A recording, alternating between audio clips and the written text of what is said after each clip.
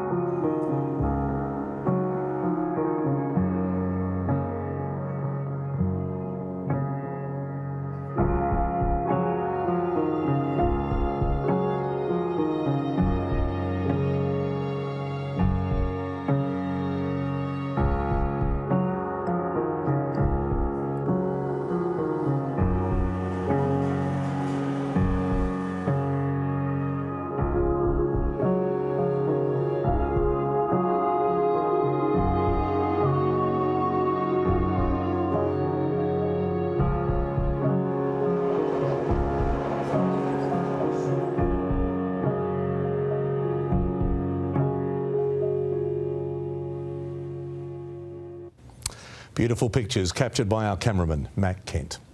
Coming up, Amber with the weather.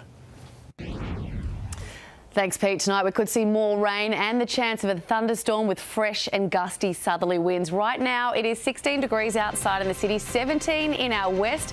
I'll have your all-important forecast for Freedom Day tomorrow. That's coming up next.